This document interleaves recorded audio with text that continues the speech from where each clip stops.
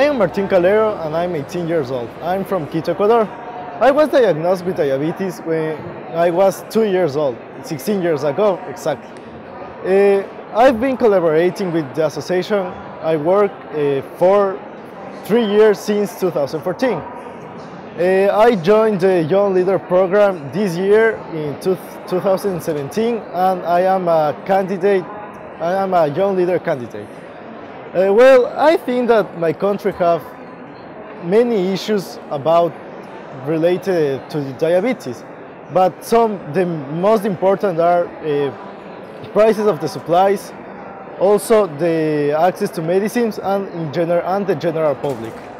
Well, I think that the Young Leader program will help me, especially because I will finally have the opportunity to do something in my country, to change society, to help other people and make a change so I can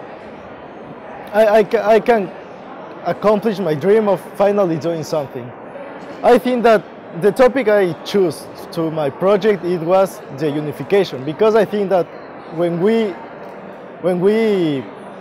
fight against adversity alone, it's more difficult than if we do it when we have other people at our side.